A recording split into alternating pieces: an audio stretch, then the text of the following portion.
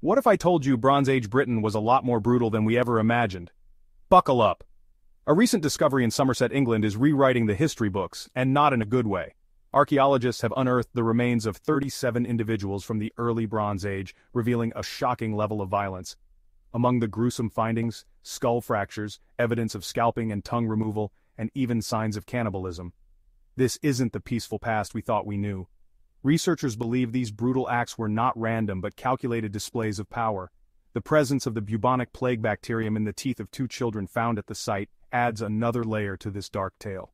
Disease and violence may have gone hand in hand, escalating tensions and cruelty.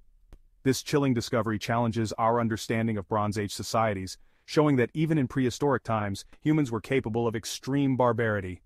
So what do you think? Does this change your view of history? Drop a comment below, hit that like button, and don't forget to subscribe for more jaw-dropping discoveries. Thanks for watching.